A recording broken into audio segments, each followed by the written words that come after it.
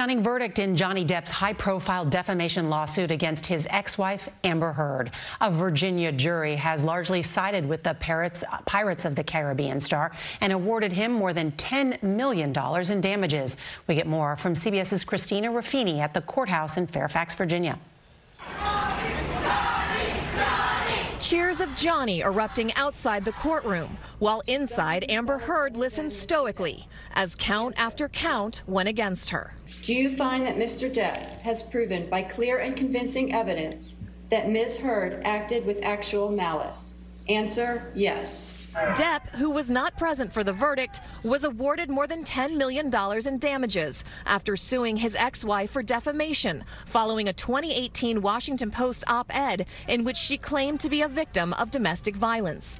Heard then countersued, claiming Depp was trying to destroy her career. The jury found that to be partially true, awarding her $2 million. I would argue that I think this was a complete grand slam for Johnny Depp. I don't believe that it was an inconsistent verdict with regard to Amber Heard. Keep in mind that the one verdict that came down in her favor had nothing to do with alleged domestic violence. After the verdict, Heard released a statement calling it a setback, writing, "It sets back the clock to a time when a woman who spoke up and spoke out could be publicly shamed and humiliated." But Depp, who is currently in London, said false, very serious and criminal allegations were levied at me. The jury gave me my life back. I am truly humbled. The 6-week trial included testimony from both actors, each claiming they were the real victim. Mr. Depp, specifically, how did the injury in this photograph occur? I'm sure it hit me. This is a man who tried to kill me. Heard testified that during the trial, she was subject to constant ridicule.